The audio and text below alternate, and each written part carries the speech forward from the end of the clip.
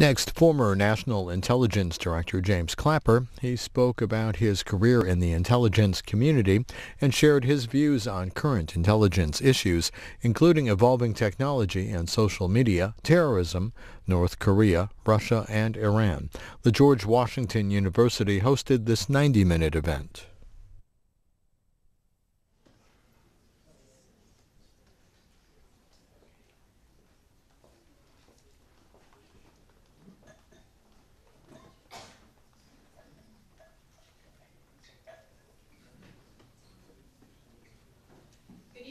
Welcome to the Elliott School and to this beautiful conference venue that we have available to us this evening.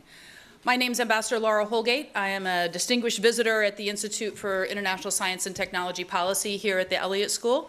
Emphasis on the visitor part. I'm not here very often, but it's a super treat to be here this evening to have a chance to introduce a true hero from our national security community. And you've all seen his biography, and the title for this evening's talk of a career discussion on an intelligence career. And it's hard to imagine anyone more suited to the topic of a career in intelligence than Mr. James Clapper. And it's a great treat to have him here this evening. As you can see from his background, he's had over 5 years of experience in the intelligence community, in the military side, on the civilian side, inside and outside government, and overseas as well. And maybe it's not listed in his bio, but maybe someone can ask him a question to tell you about his 2014 visit to North Korea to rescue a couple of Americans who got caught up there. I first met Mr. Clapper in the 1990s when I was a baby bureaucrat in the Pentagon, and he was head of Defense Intelligence Agency. And I was, I confess, a little bit scared of him when I first encountered him, but my boss, Ash Carter, and the rest of the Pentagon civilian leadership held him in such high regard and respect that we were all grateful to have him part of the team. Most recently, I logged many hours with Mr. Clapper in the White House Situation Room, discussing North Korea, Ebola outbreaks, Syria chemical weapons, and the whole gamut of national security issues. These were in the format of the Principals Committee meeting chaired by Ambassador Susan Rice, and I was on the back bench. She was, of course, at the table. And as some of you know, because I know you do some role-playing here, every Principals Committee meeting begins with an intelligence update. And so it was almost like a ritual prayer. Mr. Clapper would intone the latest update on whatever hard problem that was on the sit-room table that day. It has been my pleasure over my entire career to work with incredibly talented members of the intelligence community, and in particular, in my last tour at the White House, to work with people who work directly with Mr. Clapper. And I know I speak for not only myself, but for legions of intelligence professionals in noting the integrity and humanity with which he has led the intelligence community from his various roles. And he truly personifies the term servant leader. And so, sir, it's a special honor to be able to introduce you tonight. The other thing that shows the humility of that is I did a little bit of surveying some of his former teammates, and who said a favorite saying of his is that you know, their job was to be down there in the engine room shoveling intel coal. And so I am sure that we will have more than coal from the conversation that he offers us today. And so it is my distinct honor to invite Mr. James Clapper to the podium. Thank you very much.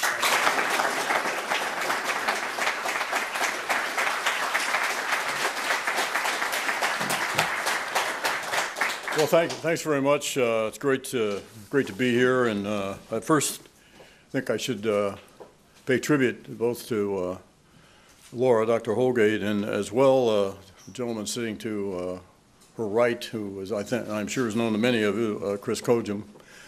Chris and I worked together when Chris served with great distinction as the chairman of what's called the National Intelligence Council. And if any of you are looking for role models for public service, you only need to look right here at Laura and Chris. What I thought I'd do tonight is And I think, I'm going to try not to talk too long because what I'm really interested in is, dialogue and questions and discussion. So I thought I'd talk about 20 minutes about of some ruminations on the profession of intelligence. I do that by way of a commercial. I'm writing a book and reflecting on the 50-plus years or so I spent in professional intelligence. And so, for the first time in a long time, I had some time for contemplation. And so, when I thought I'd share some of those ruminations with you, and hopefully, if you're not already interested in, but at least consider public service, national security, and I think more specifically, I'm here to recruit for intelligence. And in doing so, just a couple of lessons I learned along the way, and again, I'll just touch on some of these things, and we can talk more about them in the Q&A period. My father was an Army intelligence officer. He served in World War II, specifically signal intelligence, collecting and enemy communications and breaking codes and that sort of thing. And he served during World War II and during the Korean War, and then, coincidentally, is quite by accident, he and I served together in Vietnam. In 1965 and 66. So in some ways, I probably inherited the intelligence gene from him. In fact, first time in my life I knew I was going to be an intelligence officer, I was about 12 years old. It was 1953, and typically military families, when you're moving from duty station to duty station, you move a lot in the military, parents would drop the kids at the grandparents and go on to the next place, find a place to live, get the house set up, and then come back and retrieve the kids from the grandparents. You just, stay out of the way. So in the summer of 1953, we had just returned from Japan, Hokkaido, the northernmost island of Japan, and we're on our way to Fort Devens, Massachusetts. And so my parents dropped my sister and me off at my grandparents in Philadelphia. And of course, grandkids love, and I'm going through this now because I have 4 grandkids, you spoil them. And the big thing was, I could stay up as late as I wanted to watch television. Now back in the day, back in 1953, television was still a novelty, not like it is now. So anyway, one of my favorite shows on Friday night was the Schmidt's Beer Mystery Hour. And they used to show these old Charlie Chan movies. I loved them, from the 30s. And so after one Friday, first Friday I was there, as a matter of fact, I decided it was about 12:30 in the morning I was going to surf. Now for all of you in this room, in those days when you surfed, you had to actually go up to the TV and turn the dial. I know that's a completely foreign concept, but that's the way it worked. So and you only had like 13 channels, that's all. Black and white, big, huge television with vacuum tubes, and nothing like you have, the flat screens and all that. Anyway, so I'm turning the dial between channel 4 and 5, and about halfway between those 2 channels, I heard talking. Well, that's odd. So I just held the TV selector right there, halfway between channel 4 and 5, and I held it for about 15 minutes, and I figured out it was the Philadelphia Police Department dispatcher. And it was really interesting to me because there's all kinds of mayhem going on in the city of Philadelphia, It was really interesting. So after a while it got tiring holding that TV knob, so I switched it to make sure I could get it back, and then I ran out to the kitchen and got some toothpicks and stuck them in the selector dial so it would stay on that one position. So I guess I hacked my grandparents' black and white TV set. So anyway, I started listening. And it was just interesting. So I stayed up to 2:30 or 3 in the morning. And so the next night, I was going to do the same thing. So I got a map of the city of Philadelphia. And so I started plotting the police calls, where they would dispatch cruisers and all this sort of thing. And it didn't take too long. I'm doing this night after night, bear in mind. I could figure out, where the high crime areas were in Philadelphia and all this sort of thing. And then, the police use these 10 codes, like 10-4 and 10-6, and there's certain meanings. So I got a bunch of 3x5 cards. And I started writing these down, and when I kind of started figuring them out, because you could figure out the context, and they'd compromise them and say what they really were. Then I figured out that they had a call sign allocation system where police cruisers in each district would have a unique set of call signs that they would call the cruiser, whoever was riding in it. And then I also found out that the police officers and the grade of lieutenant and above all had their own personal call signs. So I had these card files set up, and pretty soon, just by the way they dispatched police cruisers, I figured out what the police district boundaries were in the city of Philadelphia. So after about 3 weeks of this, I had a pretty good idea how the Philadelphia Police Department works. Now, I didn't really know what I was doing. It just seemed a cool thing to do. So my dad, who spent his life in the signal intelligence business, he and my mom come back. They pick up my sister and me. So my dad says, well, hey, what have you been doing?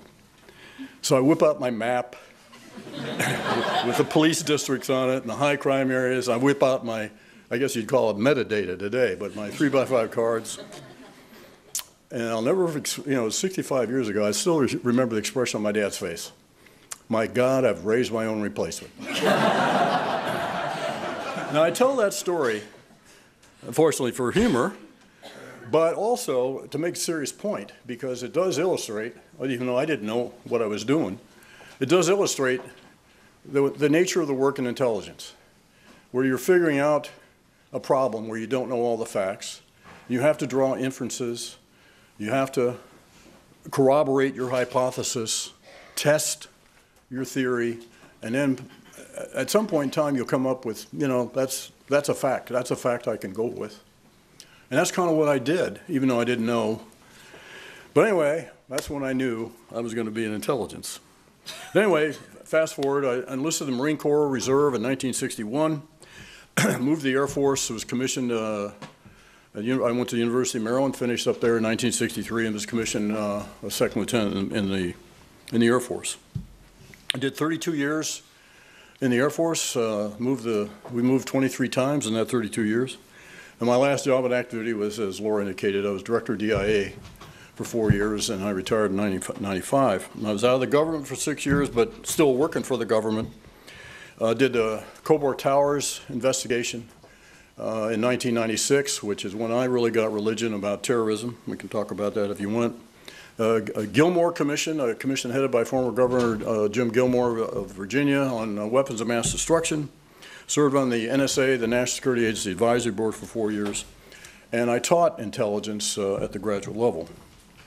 I came back in 2001, specifically 2 days after 9/11, as director of what was then called the National Imagery and Mapping Agency, which is now director of the National Geospatial Intelligence Agency. Did that for almost 5 years, was out for a couple months, and Bob Gates, who was then Secretary of Defense, who had been the DCI, the Director of Central Intelligence when I was DIA director, asked me to come back and be the Undersecretary of Defense for Intelligence, which oversees all intelligence in just DOD. And the deal was only 19 months, and then he got held over. He asked me to stay on, so 19 months turned into 3.5 years. And then I thought I was done, and I was just dragooned one more time into serving as DNI. I did that for 6.5 years. And I stopped that on January 20th, and I can tell you it is a great time to be a former. I went to Vietnam in 1960. That was my war, Southeast Asia. I did 2 tours there, 65 and 66. I don't know how many of you may have seen at least some of the series. I think it's on PBS. By Ken Burns on Vietnam. And it is very well done. And having lived through that era, both the war itself and the aftermath of it, which was a very, very traumatic time for this country. So I really resonate with that series because I think it captured not only the substantive facts, but the atmosphere of it as well. For me, personally, that was absolutely the worst year of my life, both personally and professionally. I hated the war. I became very disillusioned about it. I briefed for a time General Westmoreland, who was the commander there, and then I really got disillusioned. So I was all ready to get out of the Air Force as soon as I could after my tour was up. Came about this close. And for some reason, somebody sort of plucked me out of anonymity and mentored me. There was a couple of general officers that picked me out the crowd for some reason. And that had huge impact on my life and my career. I just mention that because to emphasize the importance of mentoring. Say, well, I don't have anybody to mentor. Well, I would commend to you, and what I'd always tell people, young people in our agencies, that if you see somebody that you think would be an appealing role, who is a role model for you, ask them to mentor you. Don't wait to be asked. And there will no thinking senior, I don't care what the capacity, will turn you down, because they're going to be so flattered and honored that you asked. And that's a way to help yourself advance your career wherever you go. And I just mentioned that very briefly because of the huge impact it had on me. Then I was back in actually Texas for a while, went back volunteered to go back for a second tour, which in contrast to the first one was very rewarding.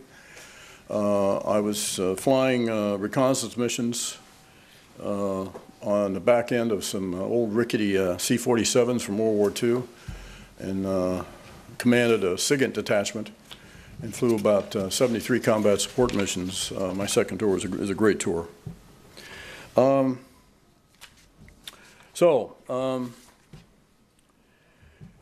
After my second tour in Southeast Asia, which ended in June of 1971, I was by another mentor who planted me in the heady environs of the front office of the National Security Agency at Fort Meade, Maryland. So I was, at this point, a young captain. I had about 8 years service, and I was working directly for, turned out to be 2 3-star officers, 2 3-star directors. They're both dead now, so I can talk about them. And I bring this up because of the contrasting styles in their leadership. I served for the last year working for then Vice Admiral Noel Geiler, who got his 4-star, went on to be the Pacific Command combatant commander. And then he was followed by Air Force 3-star general as director of NSA, who was only there a year. Then he got his 4-star and went on to another assignment in the Air Force. I bring this up just to mention the 2 contrasting leadership styles, and I recount this in the book because Admiral Geiler was a very demanding boss, very smart, but he was extremely hard on people.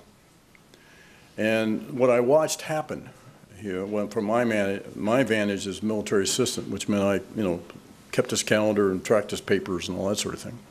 So I had a lot of opportunity to observe. And what I noticed is that style of leadership is effective if you're very dictatorial, very demanding, and very harsh with people. It is effective. People will do exactly the minimum and nothing else. And don't ever depend on it. I watched this too. People were afraid to convey bad news to the director because they didn't want to they were afraid of incurring his wrath. And he'd fire people on the spot. So then the next director came in. Admiral Geiler left, and General Phillips came in, and he was the exact opposite, the antithesis, 180 degrees out. Very quiet, very introverted, very courteous with everyone, very gracious. And the impact was amazing to see the difference in the way people reacted to that.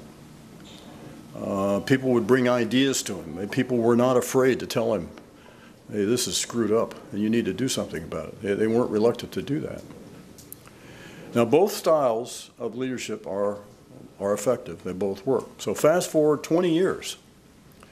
And now I'm a 3-star general, and I'm now a director of an intelligence agency, in this case DIA, Defense Intelligence Agency. And so what I try to do is remember that experience both positive and negative. And yeah, there are times when you do have to be tough with people. But by and large, what I've found in my 50-plus years in the intel business is people want to do the right thing. They want to do the mission. They want to do it. They want to do it well. They want to excel in it. And you just have to create an environment where that can happen. Leadership and intelligence, ultimately, penultimately, I guess, is about motivating others to use their intellects. And that's that's one of the great things from a diversity standpoint about the intelligence community. It's all about your brain. It doesn't matter what your ethnic group is, your gender, your sexual preference, none of that matters. It's your mind is what counts in the intelligence community. And the interesting work that you have the opportunity to engage in. Anyway, I sort of consider that kind of a leadership laboratory. It'll be in the book. So, but I thought I'd mention it because in the context of leadership. Looking back, I think the one factor that has changed the intelligence community, the thing that has changed the intelligence community more than anything else, looking back historically, is technology. It's not, I mean, when we had traumas like 9/11, yes, that had an impact. Reorganizations, which I think are highly overrated, yeah, but what has really historically changed the business of intelligence is technology. And I say that in the context of adversary technology. What are the adversaries doing? And our own to cope with it. So just fast forward again on the most recent period, the 6.5 years I spent as Director of National Intelligence, my focus was on integration of the community. And that was the central message from the 9/11 Commission, which was convened, which Chris served on, was convened to examine what happened and what went wrong in the 9/11 attacks. And so one of the major recommendations that came out of the commission was their view that the nation needed a Director of National Intelligence. First they called it the NID, the National Intelligence Director. The acronym's not very appealing. The NID, no. Anyway, it came out DNI. And the notion was to have someone as a full-time responsibility to champion integration across the community. U.S. intelligence community is, the premier capability on the planet. It's huge in total, 70 billion plus this year, 76 billion I think it is, if you count DOD and the National Intelligence Program. That is larger than all but maybe 3 of the cabinet departments, 3 or 4 of them, as a programmatic aggregation. So it's huge. So it's a major enterprise to run. 16 components, 6 agencies, including now the FBI, which is very much a part of the U.S. intelligence community. So how to integrate that?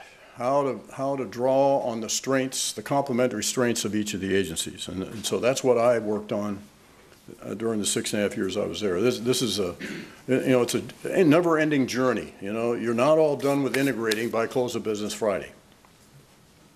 I think the high, the low, and the most interesting, and we can talk about it during the Q&A, I think the high for me was being present in the White House Situation Room during the raid to take down Osama bin Laden. It was an amazing event. The low, I think, has to be, although lots of people don't agree with me about this, was Edward Snowden and the damage that he continues to have caused. We talk about that as well. I understand the issues with domestic surveillance. And if that's all he had exposed, I could probably be a lot more forgiving. But he exposed so much else and did so much damage that had absolutely nothing to do with domestic surveillance. The most interesting experience for me, I think, was my trip to North Vietnam, Freudian slip, North Korea, in November of 2014. And I was on a mission to bring out 2 of our our citizens who'd been imprisoned in hard labor there. It was a fascinating experience, particularly for me, since I had served 30 years previous in Korea as the Director of Intelligence for U.S. Forces Korea. So I sort of became an amateur student of the peninsula after that, so it was on my professional bucket list someday to go to North Korea. Finally, let me conclude these remarks with sort of some philosophical observations, I'll call them. That maybe sounds a little pretentious. First of all, why do we do intelligence? Why does any nation state do intelligence? Well, the simple answer is to reduce uncertainty. Reduce uncertainty for a policymaker, whether a policymaker is sitting in the Oval Office or, if I can stretch the metaphor, Oval Foxhole. Doesn't make any difference. What you're trying to do is to reduce uncertainty and reduce the risk. Never eliminate it, not based on, rarely will you based on intelligence, but you can certainly reduce it. And that was Laura's metaphor about, I used to use this a lot on the Hill when members would like to beat me up about some policy they didn't like in the administration. And I used this metaphor more than one occasion. Well, I just said, Senator, I'm just down in the engine room, shoving intelligence coal. People up on the bridge get to drive the ship, decide how fast it goes. They arrange all the deck chairs on the decks and what direction the ship goes in. I don't do any of that. I'm just down here in the engine room shoving intelligence coal. Anyway, reduce uncertainty. Why is it a great profession? Well, I guess from that early Philadelphia vignette with my grandparents, I just found it always interesting and an intellectual challenge. Not only for the work, not only for what is the adversary doing and trying to figure out the adversary capabilities and intent, which is always very hard. And I never got bored with it. I think that's I kind of stuck with it. I will tell you, as I mentioned briefly, I was out of the government for 6 years. Money was great, but I just never got the psychic income I got from public service. And so when I was asked to come back in 2001, I jumped at it, although my wife was not too pleased at the time. Another issue that often comes up is intelligence ethical. And of course, the whole notion of spying, I don't even like that word, the spies. I always cringe when I was referred to as the head spy. There's always something sleazy about that. I don't know. But that's, it's only 3 letters, so the media likes it. I do think it is a noble calling. And it all stems, I think, from the values of this nation and what we have stood for. And there's lots of bad people out there, bad nation states and bad non-nation states that don't agree with that and would want to attack it. So I think it is a noble thing to participate in keeping this nation safe and secure. Now, I may not be objective about it, but something was beat into me, or instilled in me, is the better word, by my father. There is the issue of something I wrestled with, particularly the last 10 years in the 2 jobs I had, was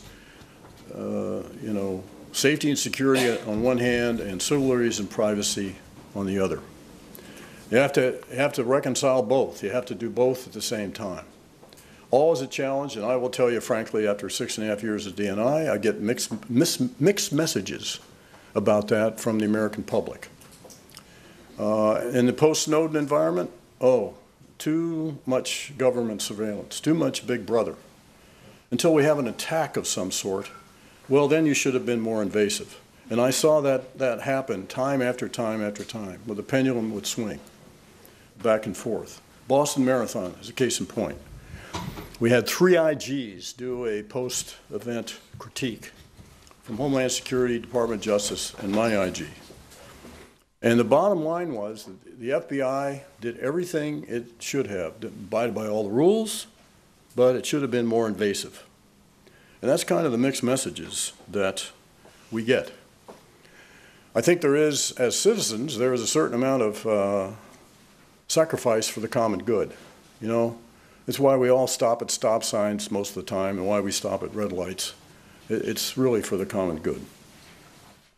I spoke about 3 or 4 years ago at a trade thing, and after a particularly frustrating week of this, and I said, you know, we have a new paradigm in intelligence.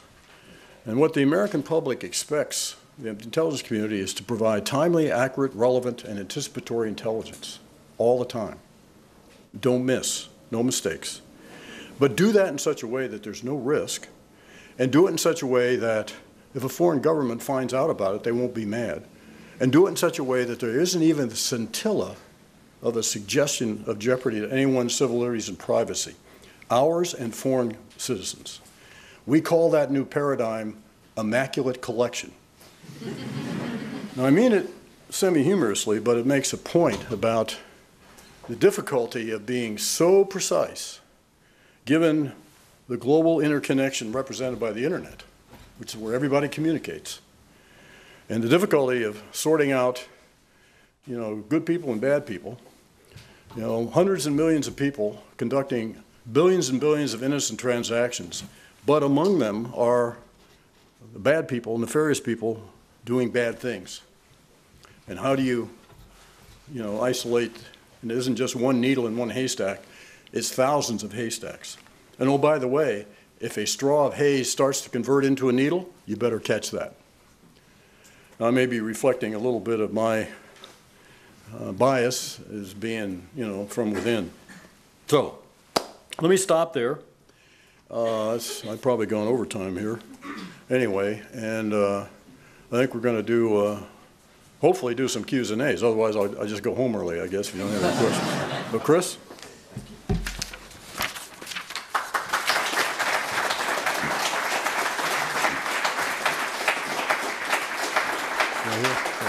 Sit here. I think they want you here, sir. Okay.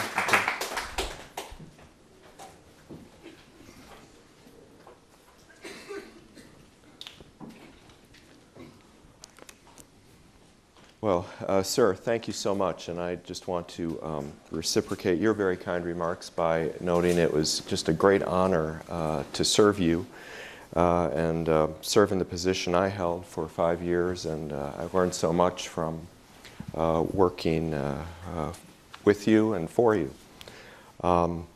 So let's turn to questions here, and I just simply ask you to stand and wait for the microphone and identify yourself and keep your question brief, please, so that we can have as many questions as possible. So, all right, see the first hand here. And please wait for the microphone.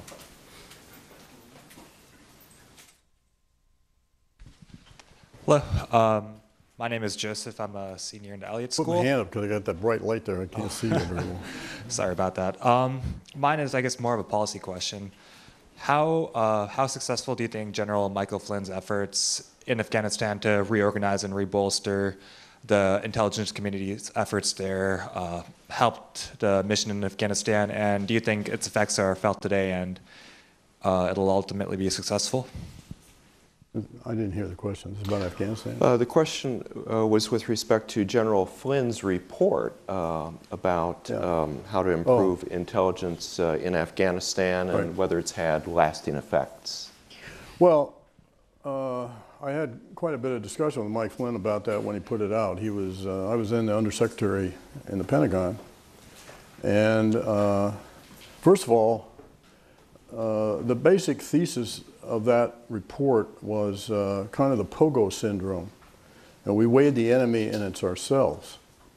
And so what this laid out was the need for great detailed fidelity about individual villages in Afghanistan. Understand the political dynamics, who the elders were, who the bad guys were and all that, and each individual village. Well, that is actually within the domain of the resident intelligence officer there, who was, then I think he was then Colonel Flynn. I don't know what he was. Anyway, maybe he was a general. But the point was, what he was complaining about was under his own control. It's not feasible for the national intelligence community to divine what's going on in Village X. Only if you're there on the ground.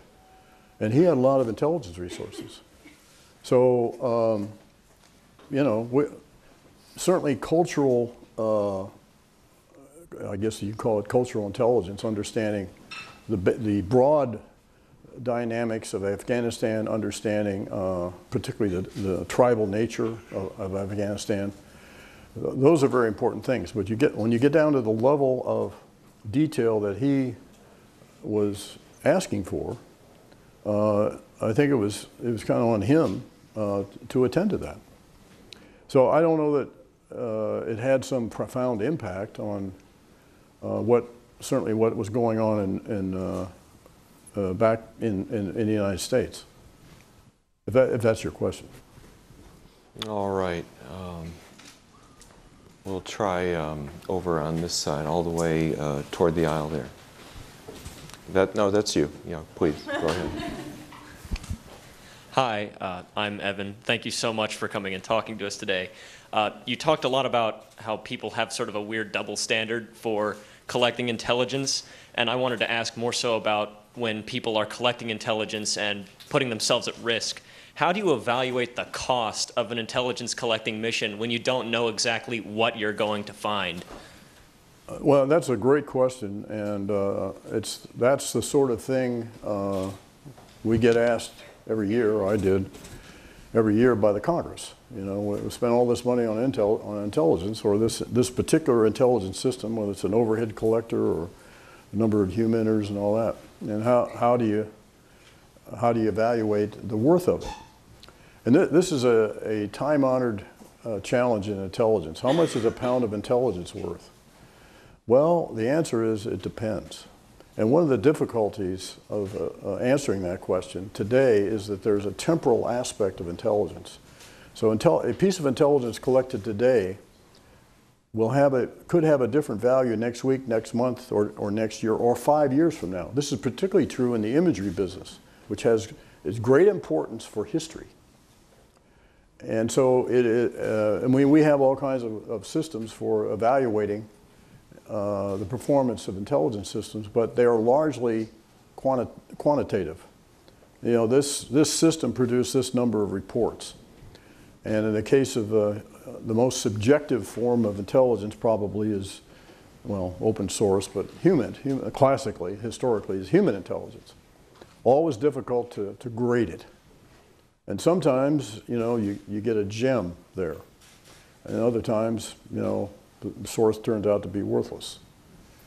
And so when the dimension of risk versus gain plays in your mind big time, of course, are with human collectors, many of whom take great risk to recruit an asset and collect the intelligence. And this is extremely risky in a place like Russia or China, you know, a denied, highly surveilled country. So it's a great question. I'm not sure I have a glib answer for you because, as I say, it depends. Okay, let's get a question from the back on the right side here, please.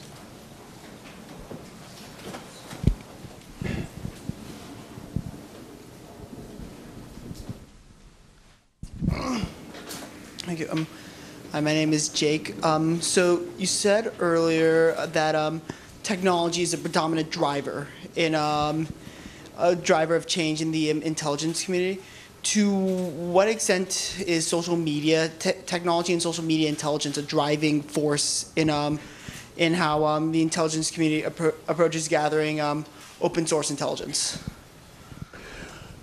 Well, I think I understood the essence of the question was how does technology play in the open source context? Is that and in particular, social media as a driver of intelligence collection and analysis? Well, it's huge.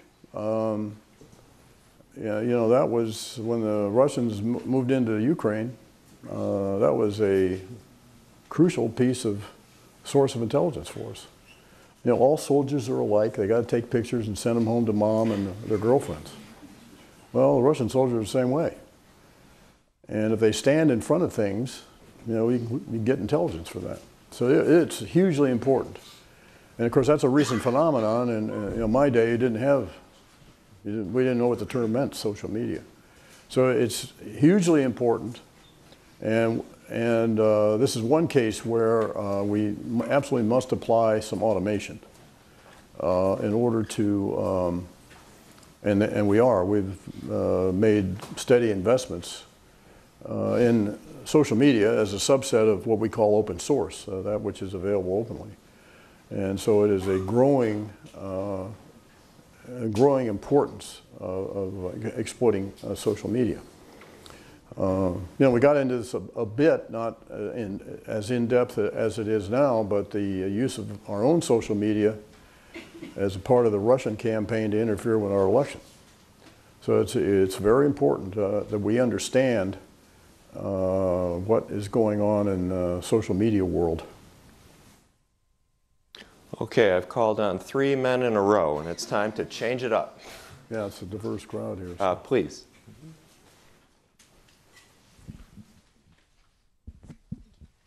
Hi, I'm Sarah. I'm a freshman at the Elliott School, and I was wondering if you saw any correlation between the intelligence work that you did in the military versus the intelligence work that you did versus like in the government. Actually not. The question was, you know, is there much difference between what I did when I was in the military for 32 years in intelligence versus the 16 years I was as a civilian? Really not. The basic principles are the same, and understanding the intelligence process is the same. Obviously, when I was in the Department of Defense, when I was director of DIA, focused much more on military topics, but in general, no, there wasn't not much difference. The customers are different, but the intelligence process and all that is not. Okay, over here, please, sir. Yeah, you.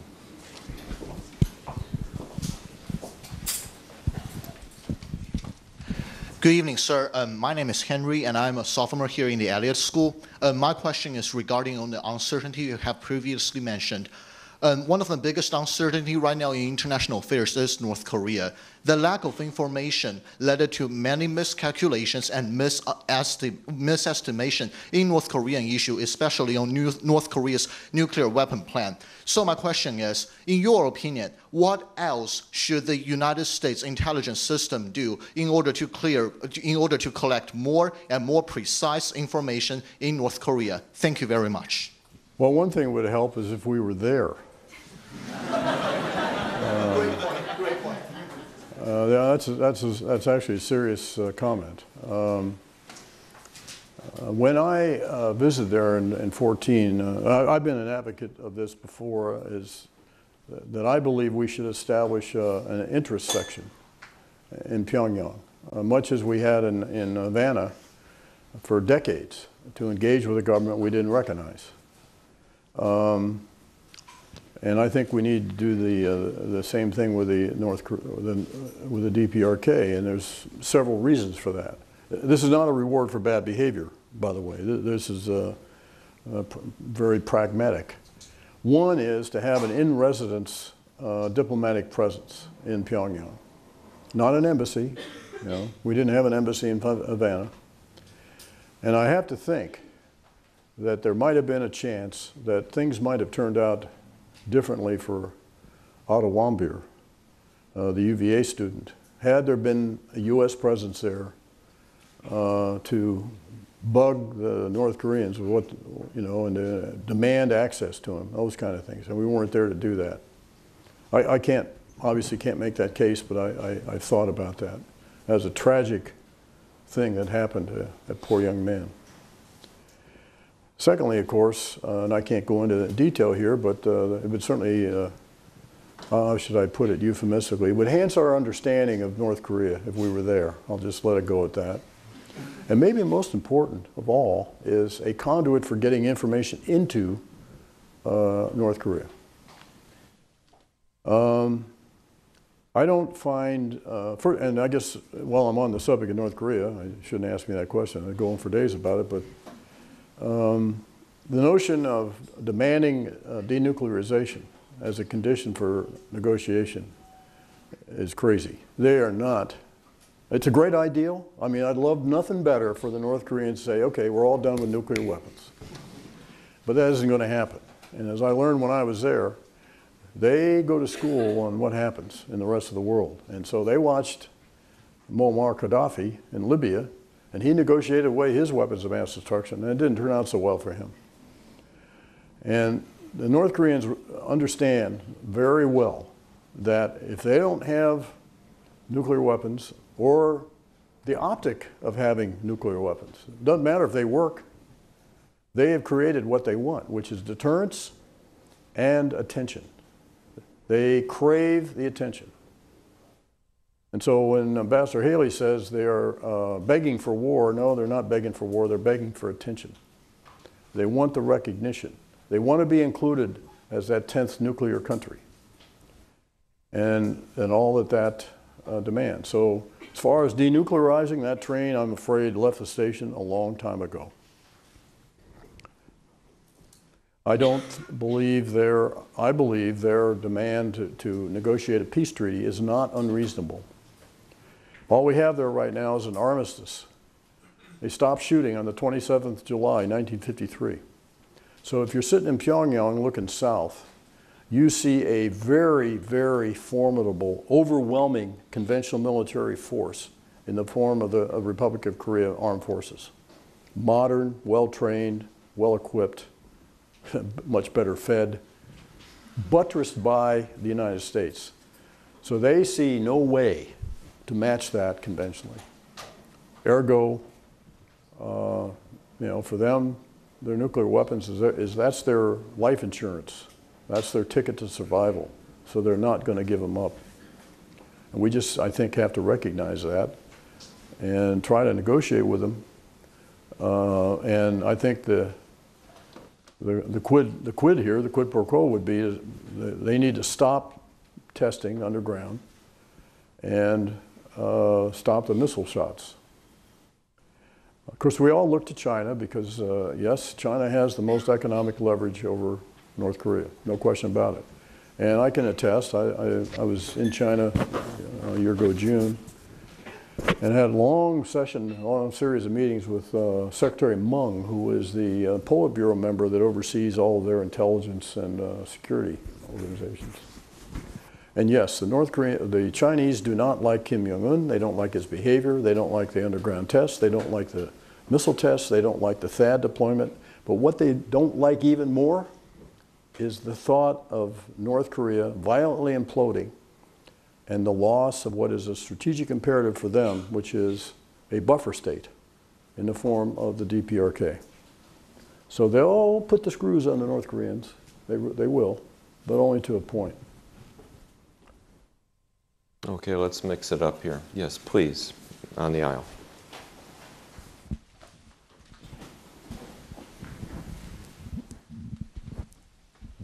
Hi, my name is Aditi Patil. I'm a student here at the Elliott School. I'm just wondering, to what extent, in your opinion, does the private tech sector in America have a responsibility for the negative transactions that are occurring on their platforms, or at least to collaborate with U.S. government intelligence and law enforcement? Can you help me here, Chris? Yes, so the question is with respect to what is the responsibility of the high-tech private sector to cooperate with the government, law enforcement, and intelligence? Excellent question.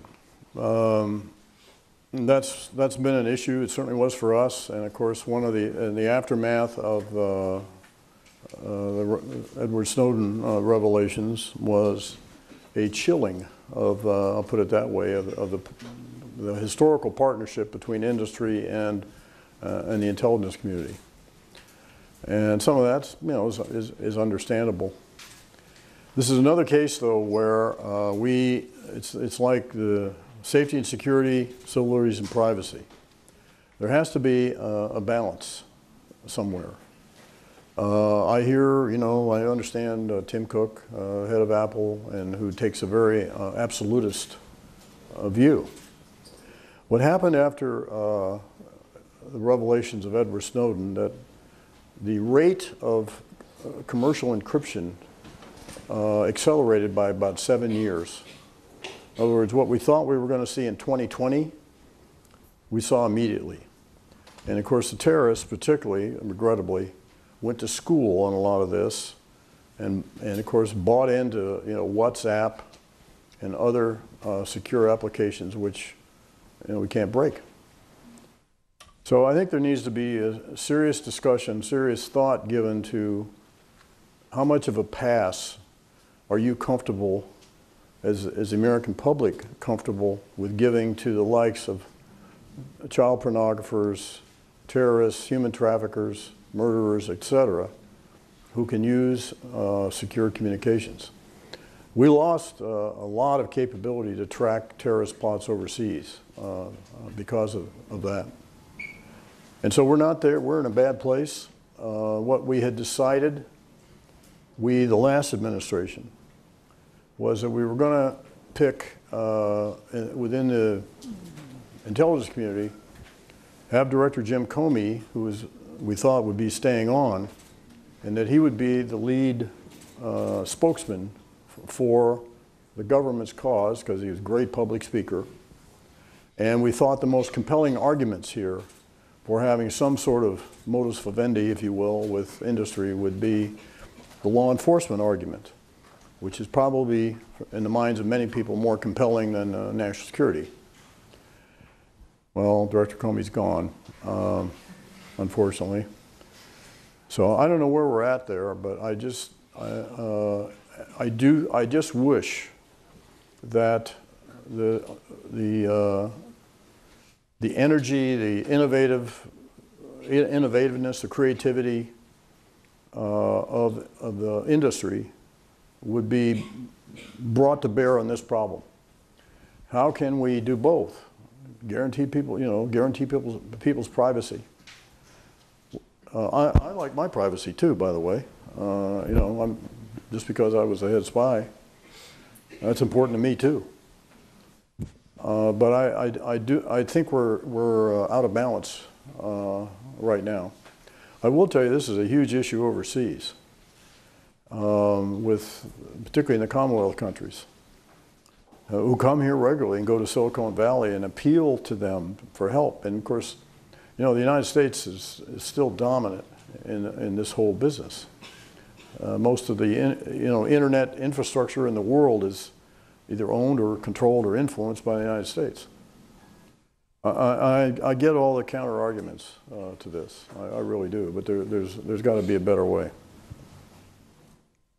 Okay, we'll go all the way in the back. I can't see you, but I want to give. I apologize to you.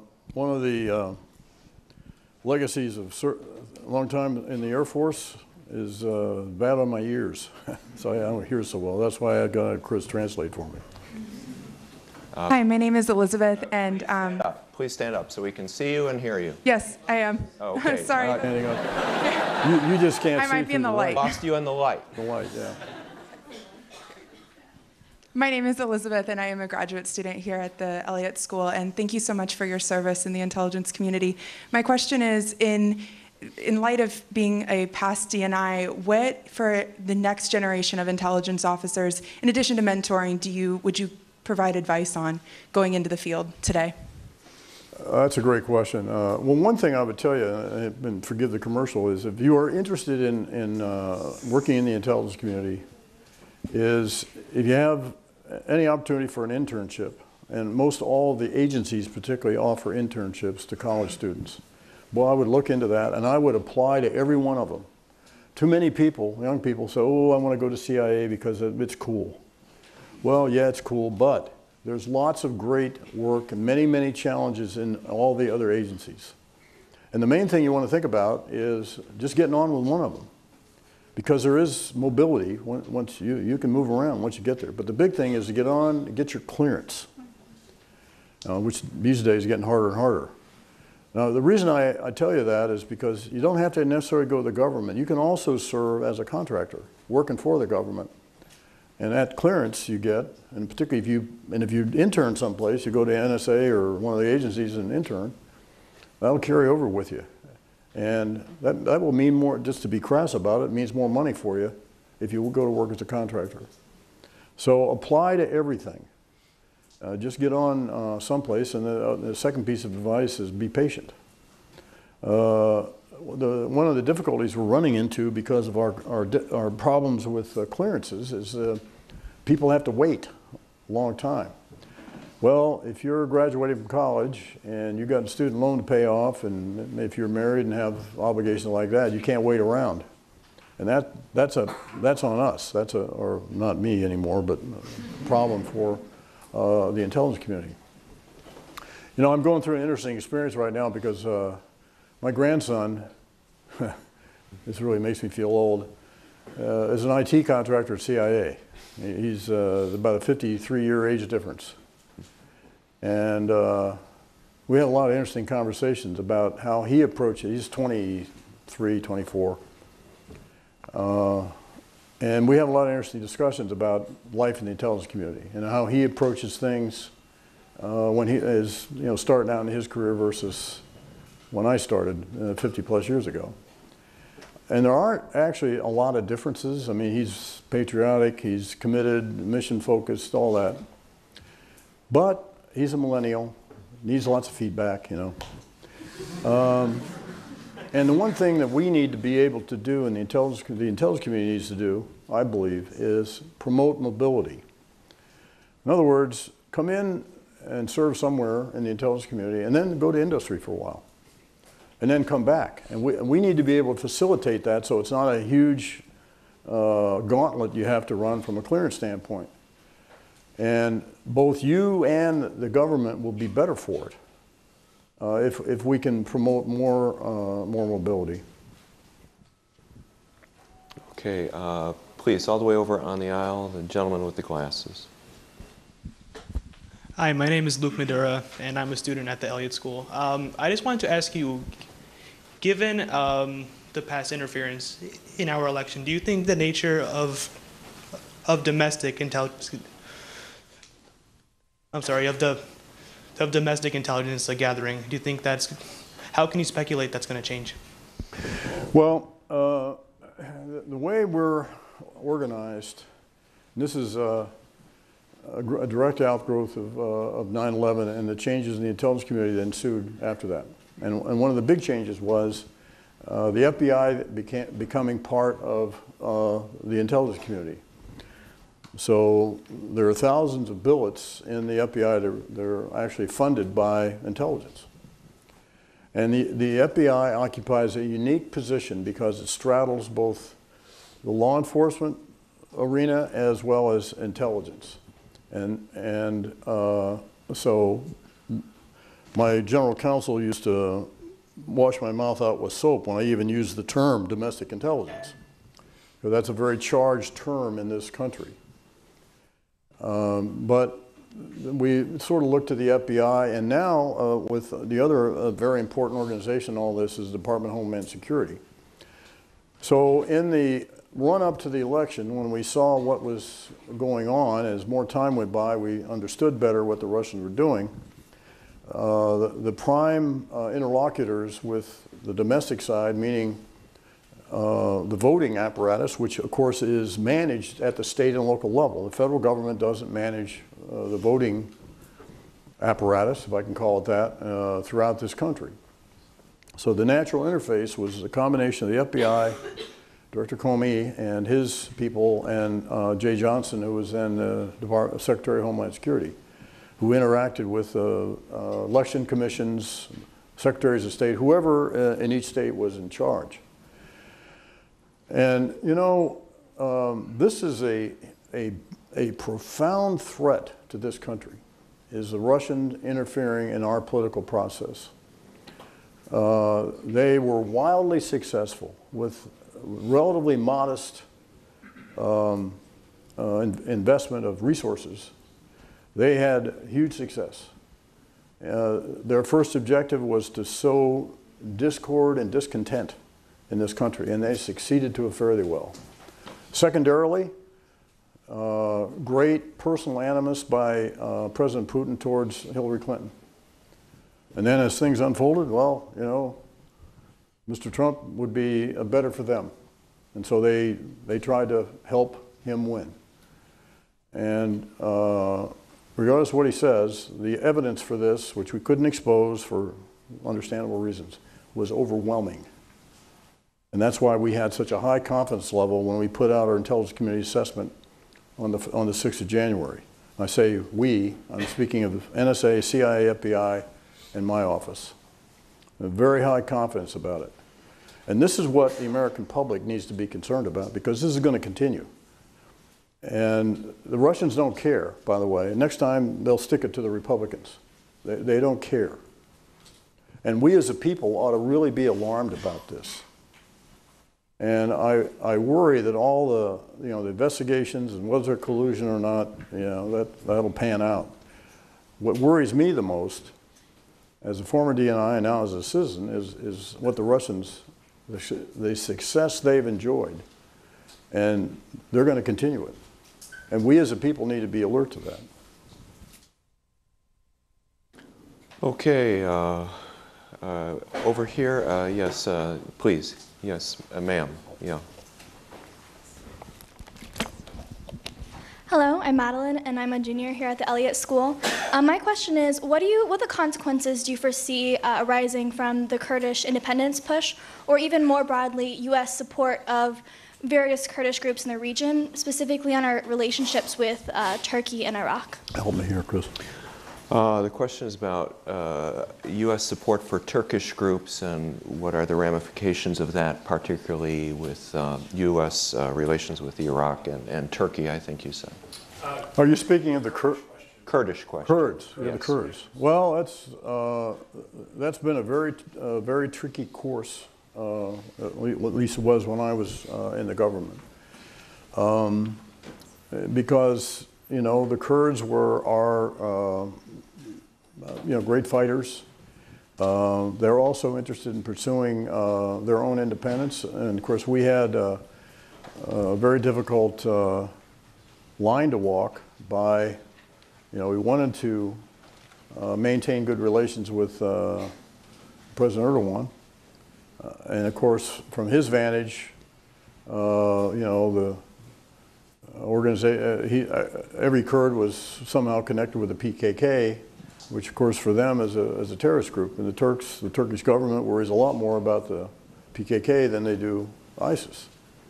So we didn't have exactly a confluence of a consistency of views here. So it was a very delicate balance to engage with the Kurds, who are great fighters, resistant to the ISIS, but in doing so not incur the wrath of the Turkish government. And so I don't have a good answer for you. I just know that a very difficult line to navigate. Okay, over to this side, sir. Yeah, you.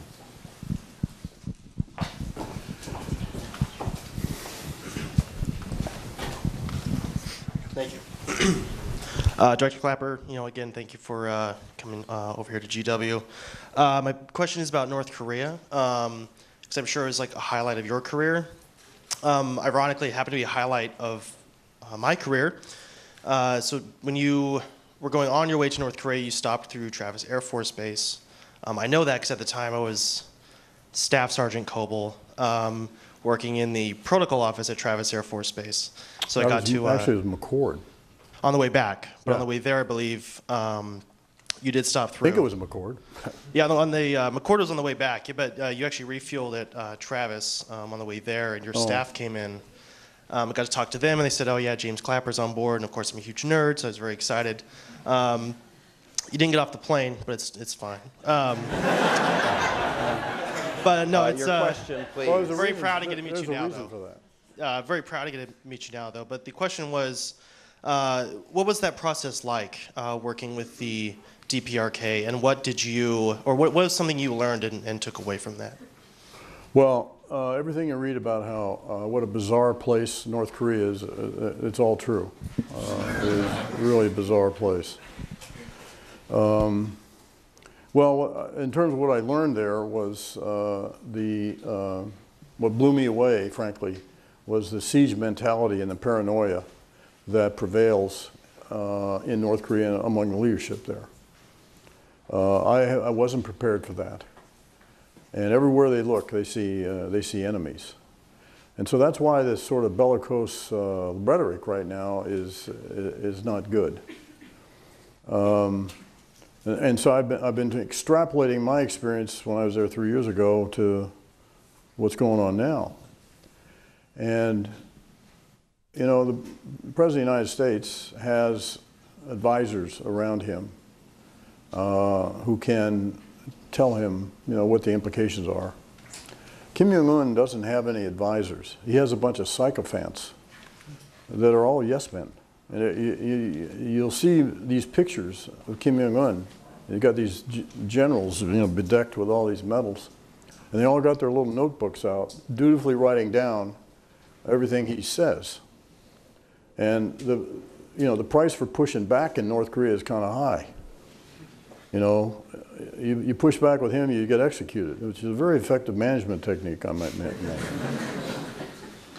So what I worry about is there's one guy there, Kim Jong-un, and I have no idea, nor does anybody else, you know, what is it that's going to light his fuse?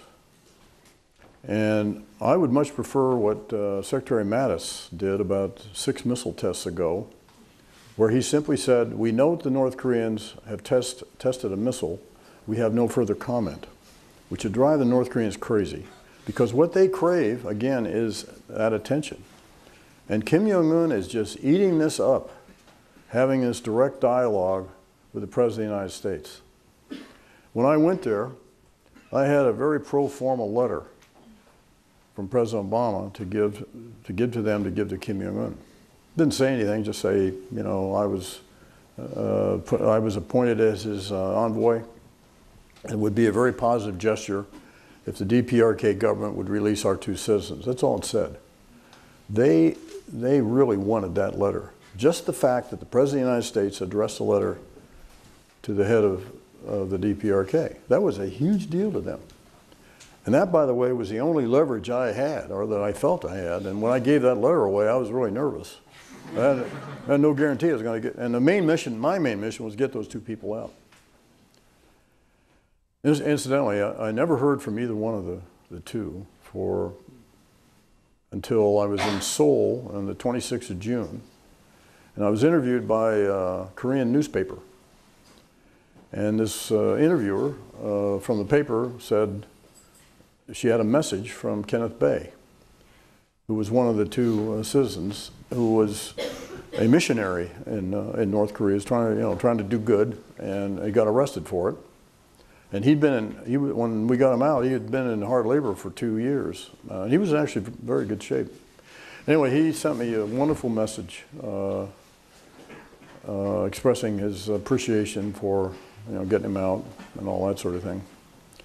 And I will tell you, when I watched the family reunions, it was very impactful. I went to the cockpit and watched, and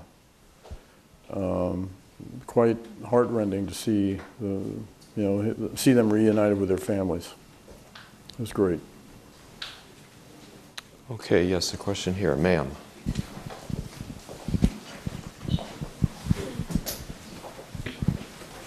Hello, my name is Manoush, and I'm a freshman at the Elliott School.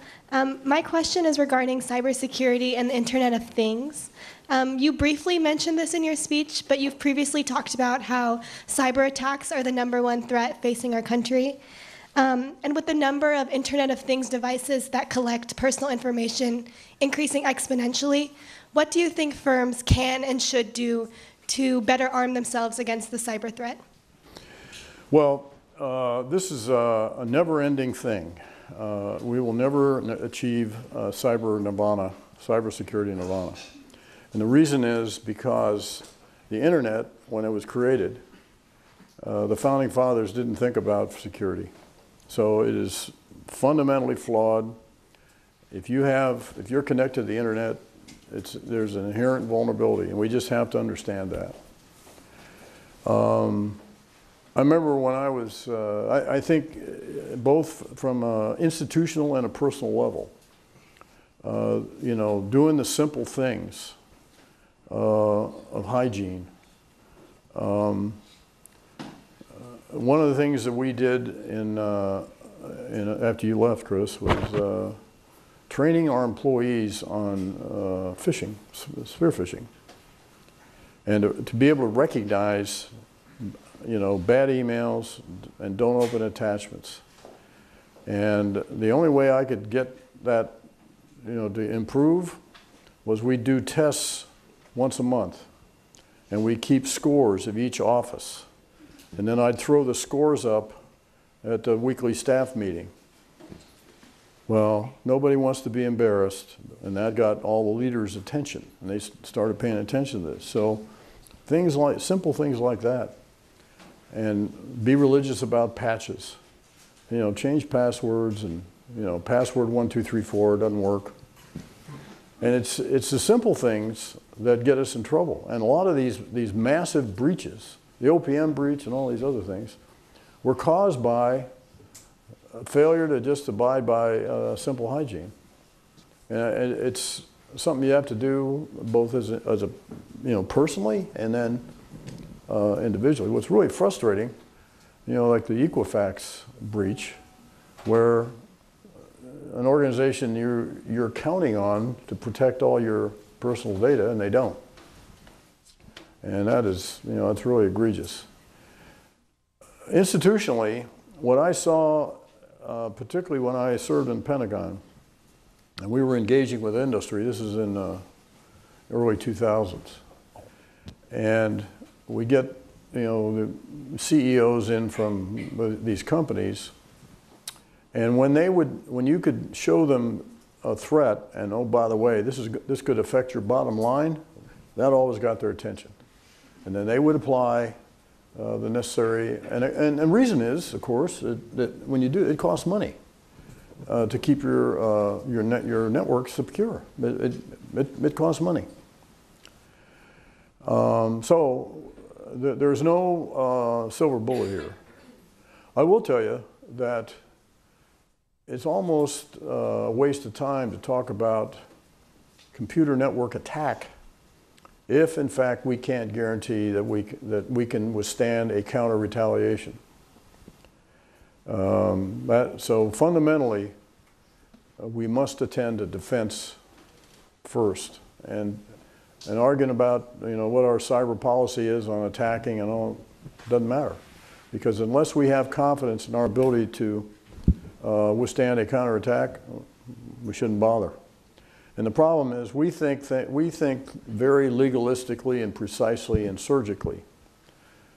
And the adversary, you can't count on adversaries to do that. So if we counterattack, you have to anticipate a greater, disproportionately greater counter retaliation. And unless you're sure you can withstand it, don't bother. Okay, back on the aisle, the gentleman. Hi, my name is Michael. I'm a second-year master's student here. I want to thank you both for your countless years of service. My question is fairly simple, but also sort of complex. How do we go about restoring faith and trust in public institutions, particularly when the intelligence community is such a disadvantage in that its failures are known, but its successes are unknown? Yeah, that's an excellent question, and I think it came across to me after Snowden, because one of the lessons you have to take away from that is the intelligence community, which is inherently a secret institution, it works with secrets, has to figure out ways to be more transparent. So one of the things we did was start declassifying FISA court judgments, FISA court decisions, Foreign Intelligence Surveillance Act courts. It's a unique institution. Unlike any other, no other country in the world has that institution. And this is a rotation of district federal judges who sit as a body for 2 weeks, and then they rotate in and out to address FISA applications. There needs to be a better understanding of how that works. There needs to be a better understanding of all the safeguards that are built into overseeing what the intelligence community does. All three branches of the government oversee the intelligence community. So the combination of declassifying as much as we possibly can. Now, when you do that, transparency has a double-edged sword, because the adversaries go to school on that very transparency. So there's always a risk-gain judgment you make. What actually are we going to damage here if we expose this to the public? And I felt, for exactly the reason you infer, that in order to regain the faith, trust, and confidence of the American people and their elected representative, we're going to have to be more transparent about what we did.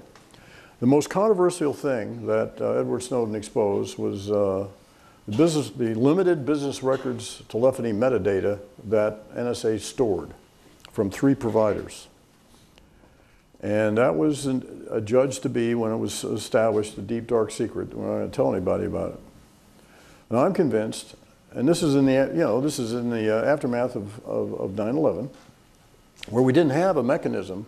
If you had a foreign caller calling someone in the United States, well, it'd be interesting to know if this foreign caller is involved in a terrorist plot and he's talking to somebody in the United States, or somebody's in the United States. It'd be good to know about it, to thwart a plot, which we didn't do with 9/11.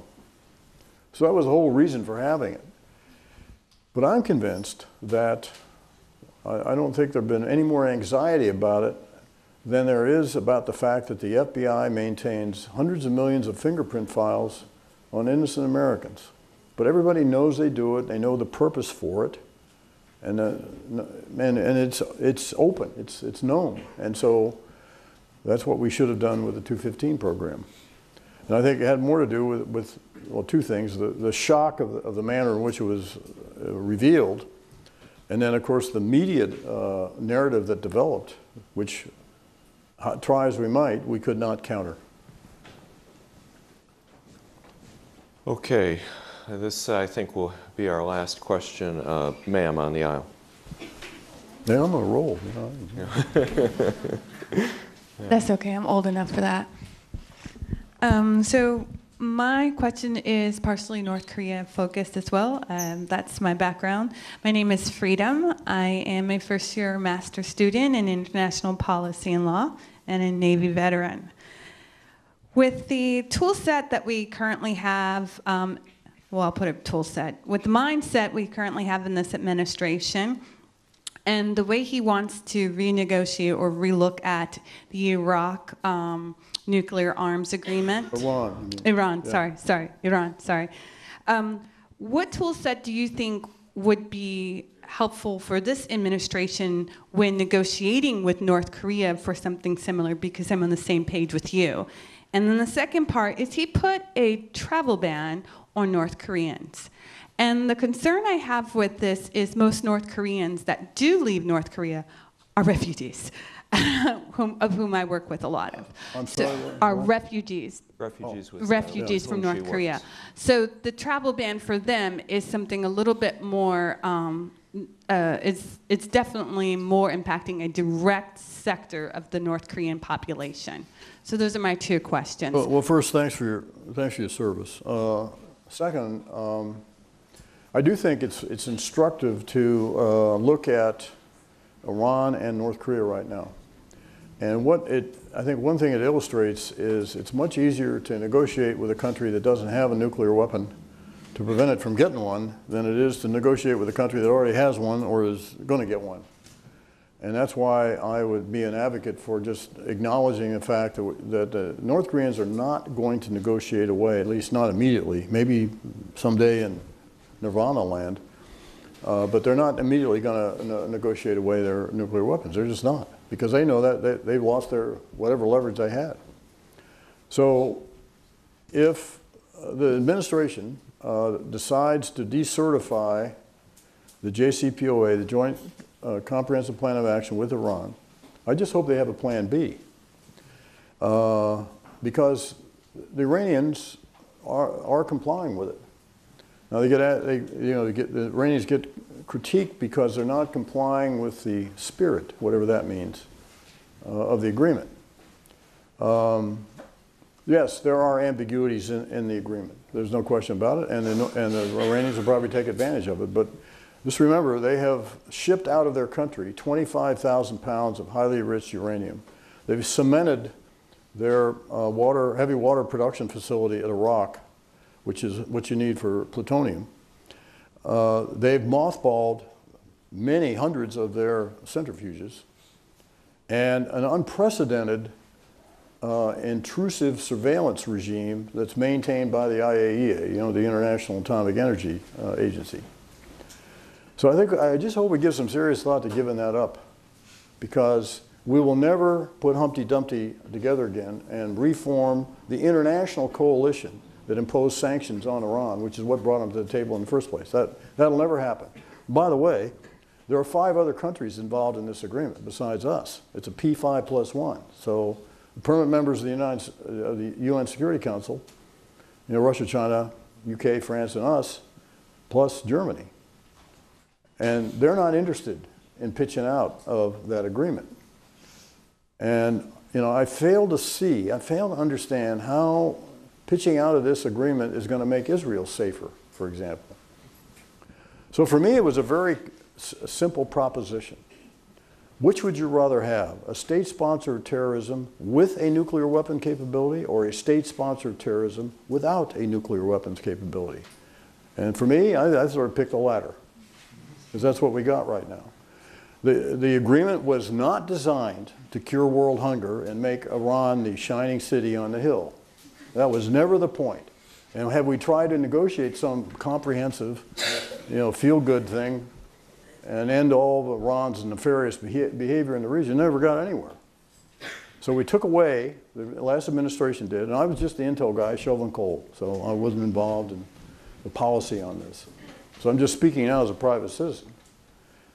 And I also wonder, the focus on whether or not Iran is agreeing with the spirit of the JCPOA, while Russia is abjectly violating the INF Treaty, a treaty approved by the United States Senate.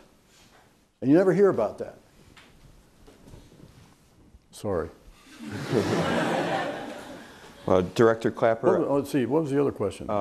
With respect to refugees. Yes. Well, and the travel ban. Well, I'll just put it this way, one cynical interpretation of this latest travel ban is we'll put a patina of non-Muslim states, like certain officials in Venezuela and in North Korea. I think last year there were less than 10 North Koreans that came to the United States. So that's kind of ceremonial. Most defectors, in my day when I served there as the Director of Intelligence of the U.S. Force of Korea, it was a big deal. We got 2 or 3 defectors out of North Korea. This is back in 85, 86, 87. Now they come by the hundreds. But most all of them want to gravitate to the south. There's lots of reasons for that.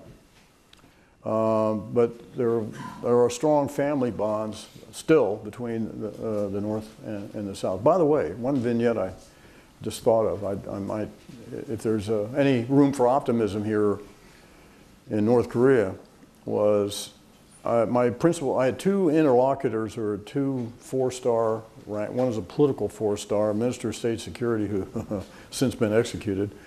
And the other was the chief of their Reconnaissance General Bureau, which is their amalgam of special operations and intelligence. And he was my main host, a real knuckle dragger, a really nasty guy. And it was very unpleasant. So when we got our 2 guys out after we went through this bizarre amnesty granting ceremony in the Corio Hotel, and got our 2 guys change of clothes, and we were booking, boy. We wanted to get to the airport and get out of there. So I had a mid-level Minister of State Security he'd be like a colonel or a GS-15, that level, who was in a vehicle, sort of my escort out to the airport. And we had the most temperate conversation. And the reason I could make that contrast because I had exactly the same translator. This is weird too. The translator was North Korean with a British accent. It was weird. But it was the same guy. He was very good English. And even his tone was more moderate. And so this guy asked me on the way out to Sunan, get on the plane and leave, said, well, if you know, would you come back to North Korea? And I said, sure, if I was invited, I'd come back. And he went on to talk about what a shame it was that the country of Korea has been split for this long. What a tragedy it was for all Koreans. And you know, even their language is getting separate because the South Koreans have all these Western terms that have invaded the Korean language in the Republic, not so in the North. So even the language is getting disparate. And then he said, he was a Minister of State Security guy, so he apparently had been to the South Korea, he'd been to Seoul, and at times when the North and the South have met together. And he made what I thought was a very telling statement. He said, you know, I've been to Seoul, and I've seen what's there. I just thought that was, for them, I mean, he's got his button on and all that sort of thing. But I thought that was a very telling comment. Speaking of the button, that's another important point to think about with Kim Jong-un. Kim Jong-un is not only the head of state, as his father, Kim Jong-il, and Kim Il-sung, the founder of the DPRK. They are also regarded as deities in the North. So when President Trump insults Kim Jong-un, well, it sounds cool, he's also insulting their God. And of course, they play all this in North Korea, deliberately to incite the people. Because as I was reminded when I was there, Kim Jong-un is a deity. Well, Director Clapper, certainly want to thank you for your 50 years of service and your visit to the Elliott School at the George Washington University today, and a small token of appreciation for you, a GW sweatshirt. Oh. Yeah, I still want one of those. Thank you. Thanks very much. Thanks.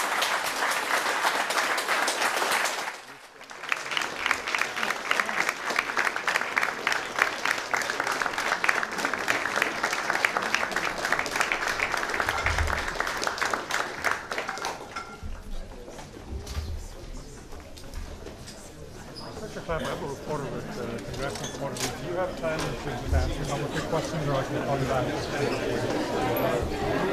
back?